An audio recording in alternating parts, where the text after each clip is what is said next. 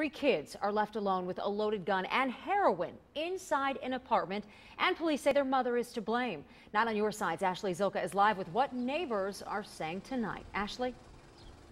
Well, Julie, neighbors tell me Kenyona Hunter was a hardworking mother who would do anything for her children. But according to court papers, she left them home alone for 8 hours with a loaded gun and heroin. It's hard for a mother to understand. Why drag the kids into it? They're innocent and they're harmless. But according to these court documents, 28-year-old Kenyona Hunter left her kids ages 6, 8, and 11 alone in Garfield Commons apartments with a loaded .357 caliber revolver.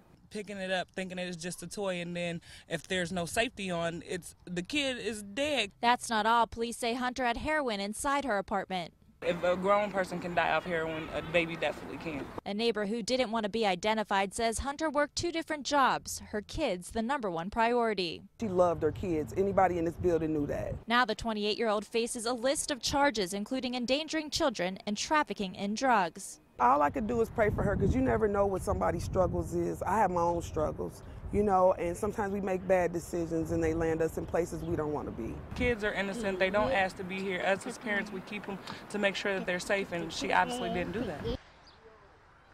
I spoke with Hunter's family members earlier today. They said this is a private matter. All 3 children are okay. Reporting live, Ashley Zilka, 9 on your side.